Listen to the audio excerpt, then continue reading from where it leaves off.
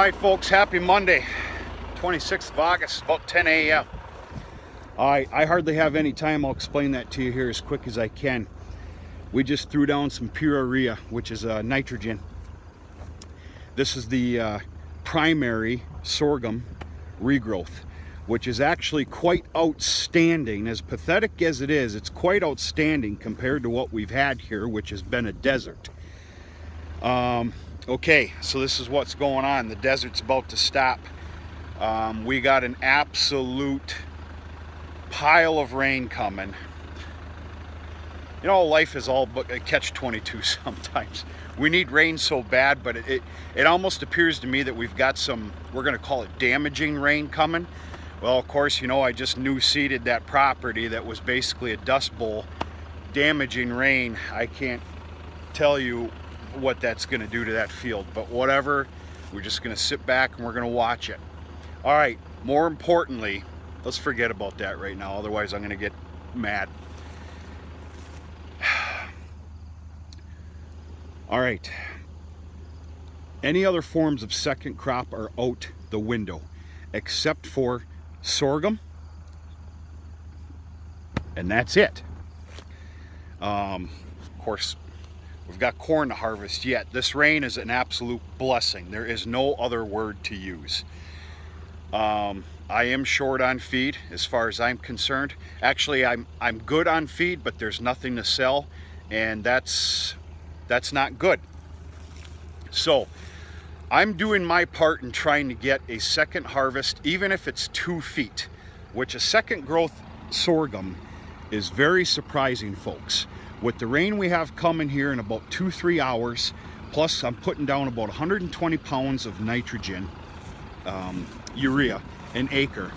I'm doing my part and hopefully getting another crop. I actually just finished.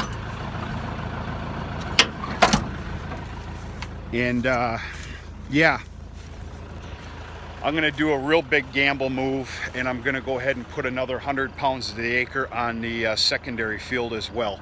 We'll see what happens. You have to try. It's the only other feed sources I really have left other than the peas and oats, which need this drink of water real bad, and then they need to be harvested by possibly later next week, including my last alfalfa field that I've got the problem fixed with the baler now, just waiting on that part. We're going to be square baling next week as well.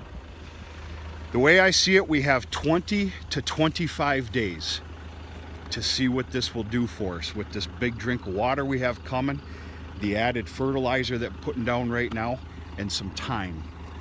I'm hoping that we are quite surprised to see what this is going to be here in 20 to 25 days.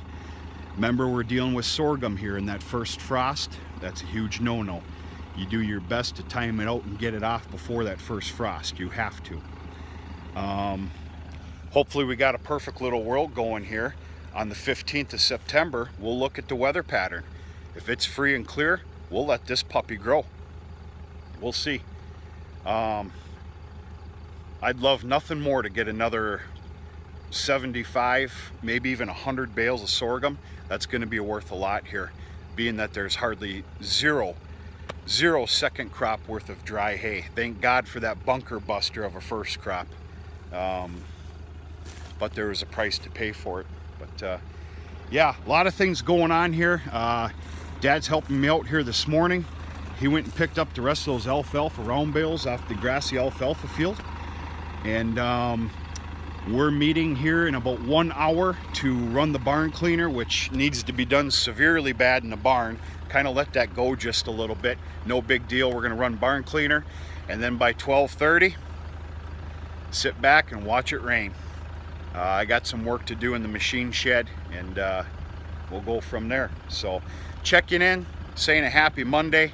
We'll put on a video tonight sometime, hopefully a corn update, and we'll kind of go from there. I got to take off tomorrow morning for a couple of days. I need to go AWOL for a little bit. But yeah, happy Monday, folks. Talk to you sooner and later.